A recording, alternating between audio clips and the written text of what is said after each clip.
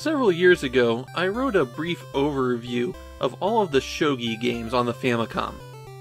Now, I'm not especially good at Shougi. I know how to play, but not much more than that. So this overview was mainly concerned with features of the Shougi games. And based on that, I found Tanigawa Koji no Shogi Shinan III to be the best Shougi game on the Famicom. Is that how I'll feel after I go through the rest of them? Well, we'll find out. Shougi, of course, is the Japanese board game that's descended from the same root game as chess.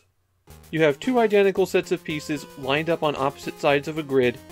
Each piece has rules for how they move.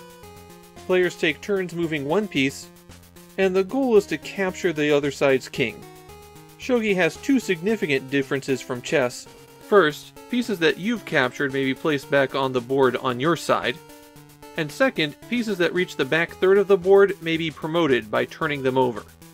That gives them a bit more freedom of movement.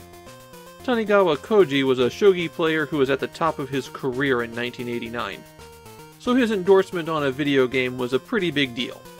This third game in his series offers 5 modes of play. The first 2 modes are that you'll just play Shougi. There's a few handy features like being able to rewind or advance moves.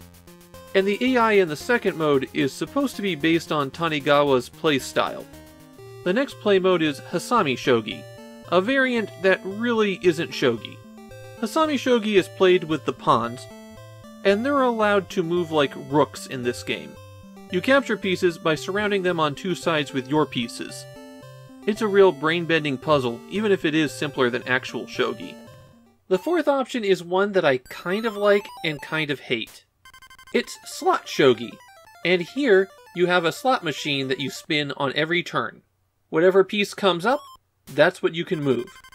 So that makes an interesting challenge, but there's one other aspect to it. If the slot machine comes up all 7s, then you take 7 turns in a row.